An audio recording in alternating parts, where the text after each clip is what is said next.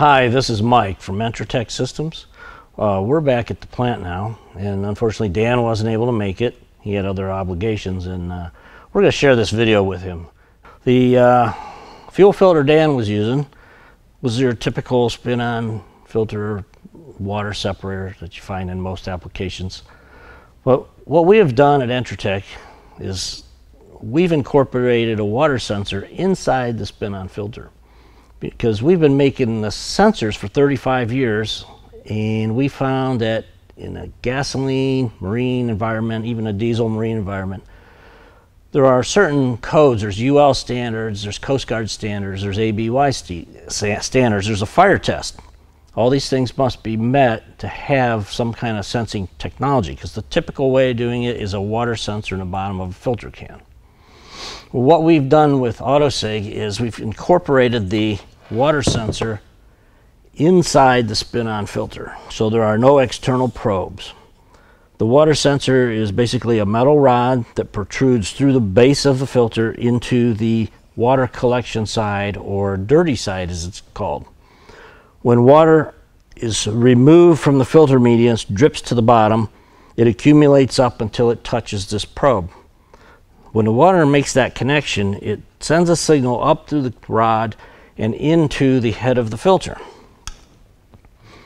That's a little bit of the magic of AutoSig. The head of the filter is we have what's called a touch plug, which makes a electrical connection, and it's spring-loaded to compensate for variations in manufacturing the filters. So that sends a signal into the filter head, where in this case there's an electronic package. It's your whole water sensor and everything to turn on an indicator light. Now the indicator light is not on right now because this power supply is simulating the battery. But to show you how it works, we'll spin that on. And we have what's called a power-up lamp test. When you first turn on the ignition switch, you're going to get a circuit test as well as a lamp check. Now, if AutoSig senses water anytime when you're using it, the lamp will come on after a short delay. And the short delay is there because you have sloshing of water in the bottom of this filter when the boat's in operation, and we don't want it to come on.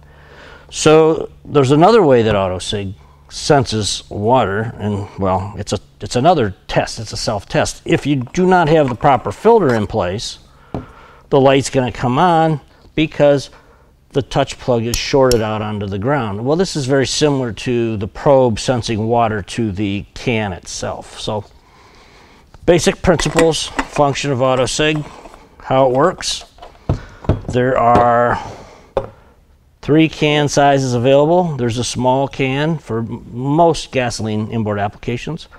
Medium-sized can has a little more filtering capacity, more dirt holding, and a larger can that we sell for both gasoline, well, primarily diesel. We don't sell it for gasoline because it has a drain.